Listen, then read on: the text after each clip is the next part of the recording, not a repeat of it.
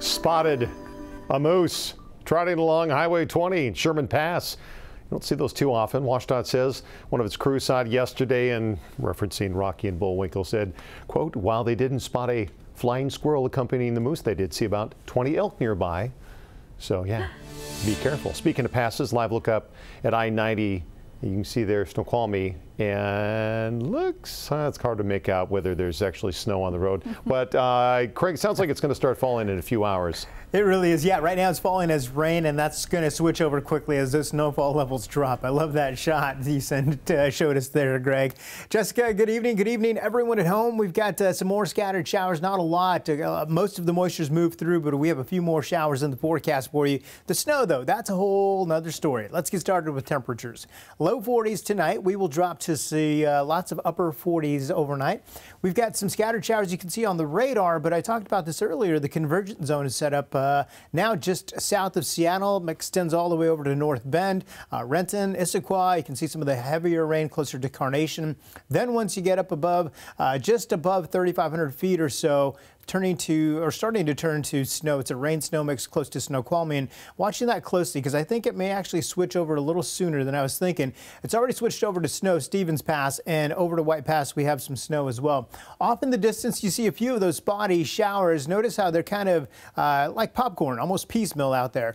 That is swinging around, coming in, and with that unsettled energy we have the chance for a few isolated thunderstorms near the coast this evening through tomorrow morning, so you may actually hear the thunder and maybe get some lightning or some small hail embedded with those storms if they do develop. They look like they probably could tonight. A high surf advisory along the coast for swells 18 to 22 feet tonight through tomorrow night. And then the winter weather advisory is also in place for up to 13 inches of fresh snow total. That's including everything that fell today and everything that will fall tonight through tomorrow morning. And we'll see that expire at about 4 o'clock tomorrow across the eastern side of the Cascades. So for the mountains tomorrow, new snowfall totals for especially during the morning hours before noon, about 2 to 6 inches of fresh snow. I say let it snow, let it snow. And then we've got a break as we go into Thursday. Snowfall levels starting off at 2,500 feet, going up to about 3,000 feet by the time we get to the afternoon, but most of the moisture at that point will be gone. Hey, let's pause a moment with Craig, Tana, Cooper, and Benny from left to right, ready for the holidays. Look at their little head pieces. I love them. So sweet. Crazy collie kids is what Heidi Webster calls them. Send me your pictures. I'd love to see them. Email them to me. It's probably best right now. A lot of the hashtags aren't working since the election.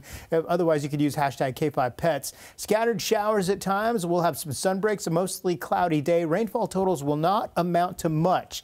1/10 to 2/10 of an inch of rain. That should do it. Here's Futurecast. Notice a few showers in the morning, and then the rain continues. Or the snow continues, but we do get a break for Thanksgiving. Here's your 7-day forecast. Jessica and Greg, we've got some sun breaks by the afternoon and a little bit of rain as we go into Saturday morning. Love those sun breaks. Also love the trio of dogs. They're very awesome? festive. So cute. I like those little things on their heads. Yeah. Thanks, Craig. You got it.